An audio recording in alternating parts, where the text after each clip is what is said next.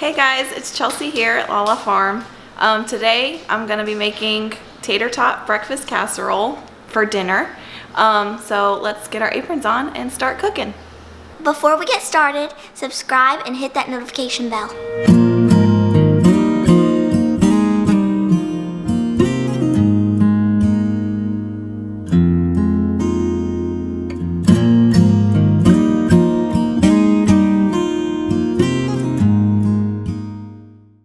So to start, I like to go ahead and get the tater tots cooked since those take the longest amount of time to cook. We just have store-bought tater tots and I'm going to pour them into a greased casserole dish. Now I'm using a bigger casserole dish than I normally would because instead of feeding 5 people, we're now feeding 7 people. And we're just gonna flatten these out until they fill the bottom of the casserole dish in a single layer. Now we have 2 bags. I wasn't sure if I needed 1 or 2. And this is just a 32-ounce bag. Baby, please stop. I'm gonna help you. That looks like it's enough to me. We'll get some nice egg at the bottom of that. And instead of opening a whole other bag of tater tots just to fill a couple gaps, I think we'll make that work. And we're just gonna put this in the oven at 425. For 20 minutes.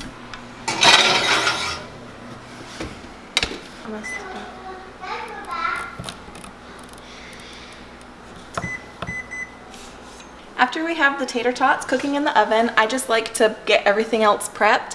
So I'm going to start by chopping my vegetables and then we'll work on cutting the bacon and then cooking everything. So the green onions, I just like to slice those up.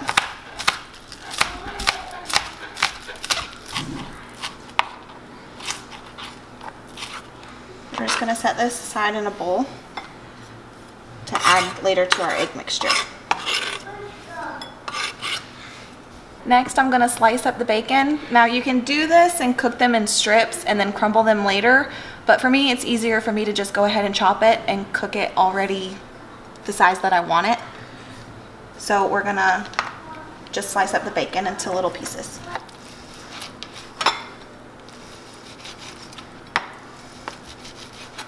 Now that we've got the bacon chopped, we're going to go ahead and cook it. I've got the heat on my skillet set to medium, and we're doing both bacon and sausage in our breakfast casserole. You could do one or the other, but I prefer the flavor of both.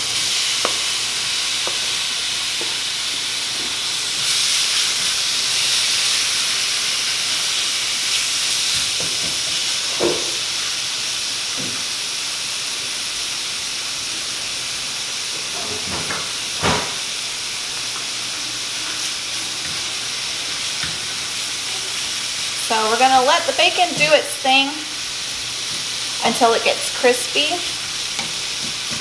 and we'll cook the sausage next.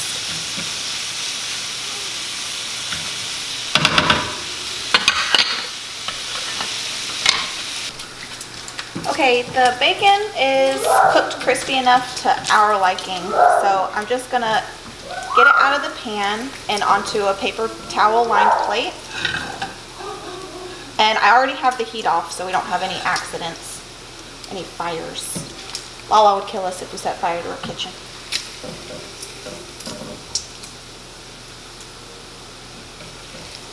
Maybe she wouldn't kill us, she'd just maim us a little.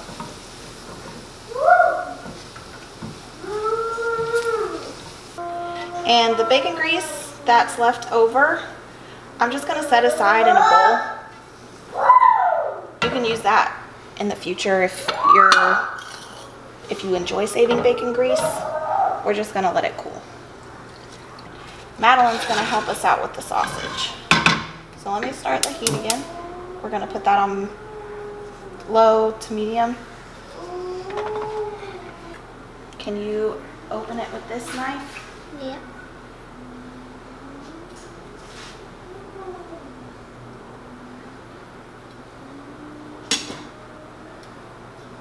Do you want me to open it? Yep, and just crumble it up into the pan. Okay.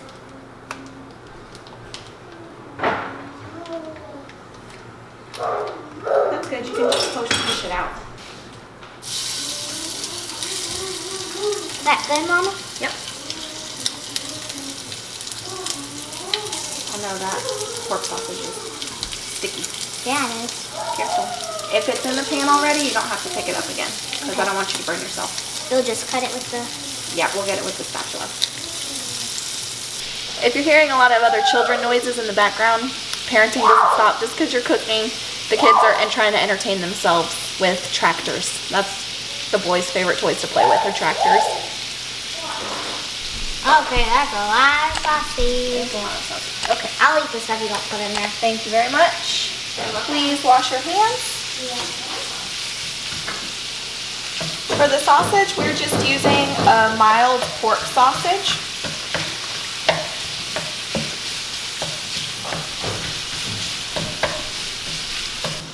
I turned the heat back up on the sausage to about low medium. In the meantime, while the sausage is cooking, we're going to go ahead and start cracking eggs. And because we're doing such a large portion, we're going to use a full dozen eggs. And Madeline, being my helper today, she's going to start cracking those for us. What do you want me to crack them? Please, can you crack them into this green bowl here? Yes, ma'am. And these are LaLa Farm eggs. These eggs are fresh, right out of the chicken coop in the back.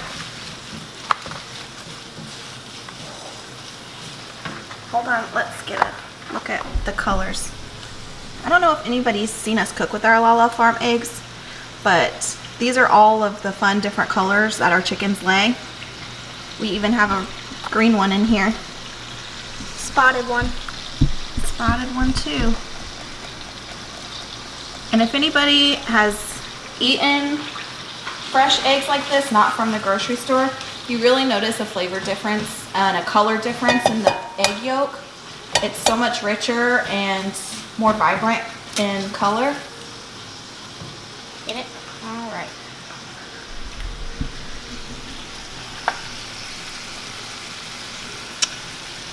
And you can really taste the difference.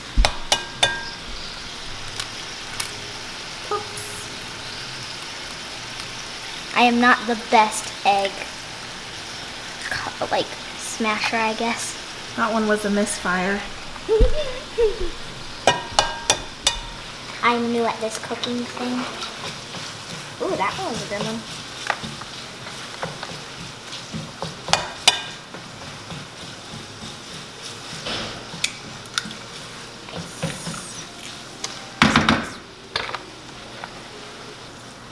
Alright, so our sausage is pretty much cooked. Rick helped me out and took the tater tots out of the oven. The 20-minute timer went off. So we're just going to do the same thing with the sausage that we did with the bacon and put it onto a paper towel lined plate. And again, the heat is off.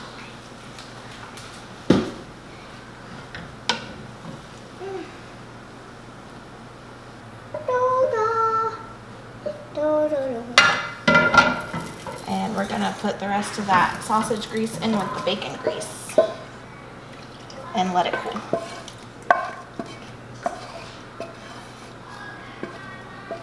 We don't have anything else to use this grease for in this recipe, so we're just going to let it cool off and throw it away, as sacrilegious as that may be to some.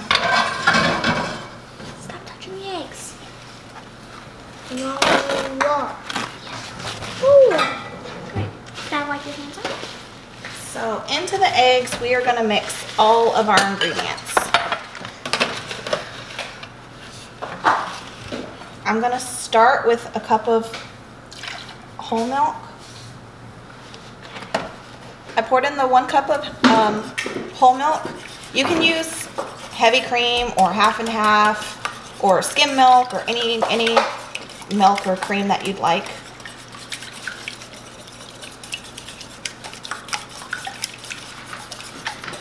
And we're just going to whisk that until all of the eggs are combined with the milk. Sure, salt. We're adding salt and pepper just to your taste. I like a lot of pepper. Hey.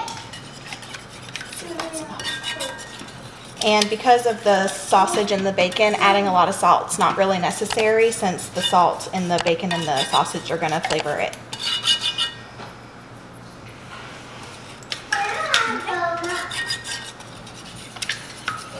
Then we're gonna add in our green onions. And for me, I just used 4 green onions.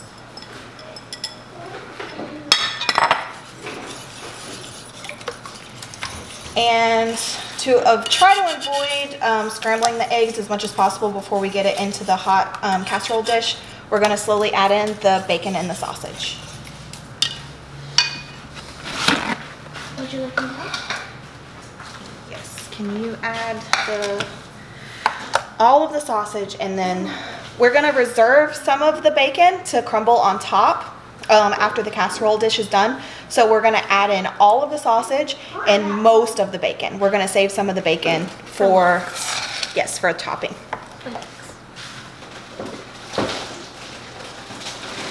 Are you putting the sausage in? I thought you wanted me to. Oh, right now? Okay, sorry. Okay. No, no, no, no, in the eggs, honey. Oh, sorry. Yeah, just, here, use this one. Yeah, I was about to say, my hands are getting hot. Okay.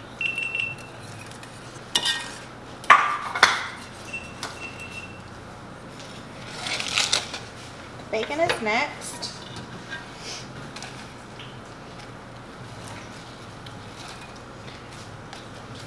That might not be quite enough for topping, but hey, that's topping.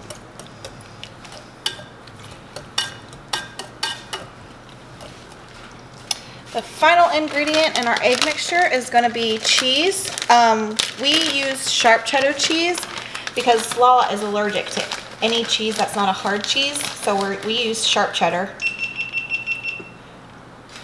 Any cheese that you enjoy, go ahead and add that in there. So we're going to put several handfuls, and we're going to save the rest for the topping, so it'll have a nice cheese crust.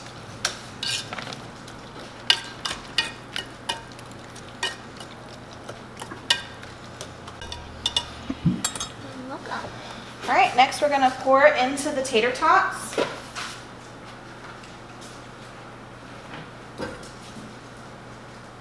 After I poured it in, I just spread everything out evenly on top of the tater tots.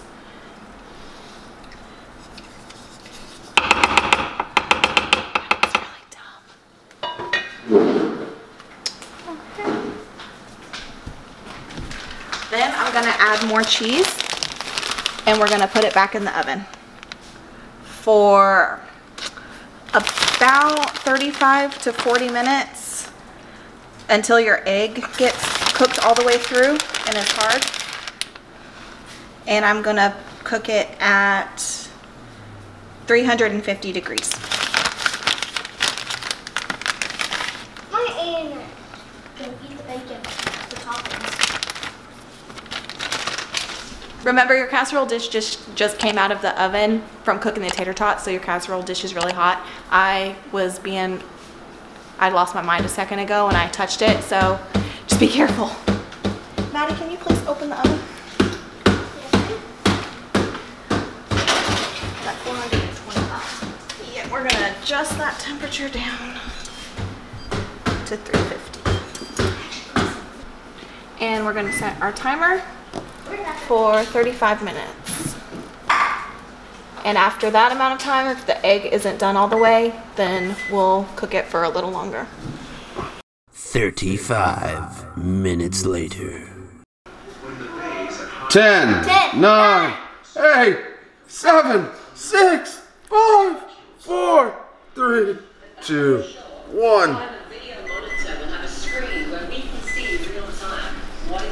Okay, we're just gonna check to make sure that the eggs are totally done cooking, that they're not wiggly and raw in there still.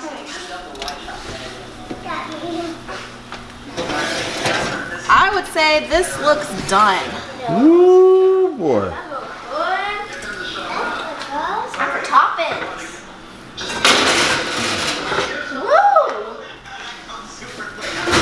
Woo! Look at that right there.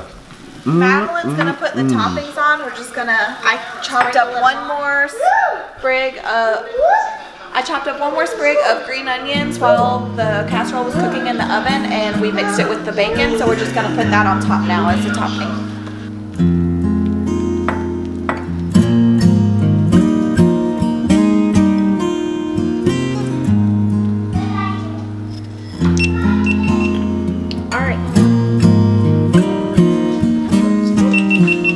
If that didn't look like enough toppings to you, it's because while this casserole was cooking, everybody was snacking on the bacon pieces that were left over. But so now that dinner's ready, we're gonna call everybody together, we're gonna cut into this bad boy, and we're gonna chow down.